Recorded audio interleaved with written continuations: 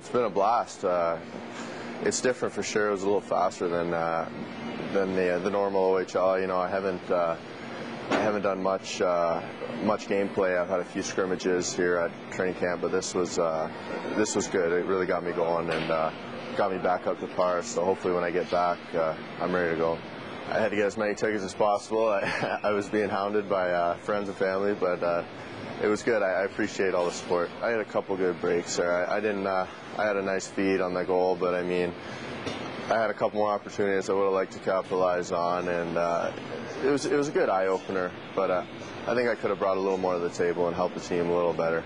It's going to be a fast pace there in the Memorial Cup, and I'm pretty excited. It's an opportunity, and it's going to be a long year, so it's really going to be a grind, and you got to stay focused. But at the end, you know, it's a big push, and there's going to be a lot of eyes out there, and you got to play well every game. And I didn't play my 16-year-old year, so my draft year was my rookie year, and my coach he makes you work for everything. So I mean, you got to work your way up. And that first year, I didn't get a whole lot of ice. I didn't get seen a whole bunch. I didn't get a lot of chance. But the next year, he gave me the opportunity, and I took advantage of it.